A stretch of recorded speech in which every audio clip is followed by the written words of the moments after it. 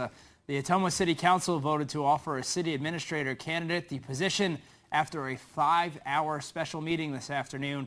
The 3 city administrator candidates, Andy Morris, Tony Grafton, and Kevin Flanagan, each met individually with the City Council, Citizens Committee, and Staff Committee for interviews.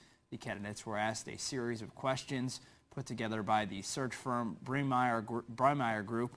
Those questions outline leadership, impact, and economic development.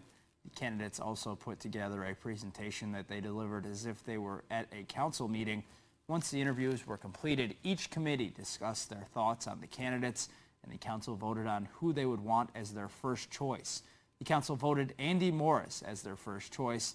Morris served as Ottumwa City Administrator in the past, but Mayor Tom Lazio didn't see that as a leg up. I would have to say the presentations were very good and very effective. I think he has a different style and a leadership style, but I don't think that gave him any particular advantage. Morris will be approached by the search firm with a compensations package, which the council will vote on at Tuesday night's council meeting. Should Morris decline the position, the council voted Tony Grafton as their second choice. Each candidate said they could start within the next 30 days.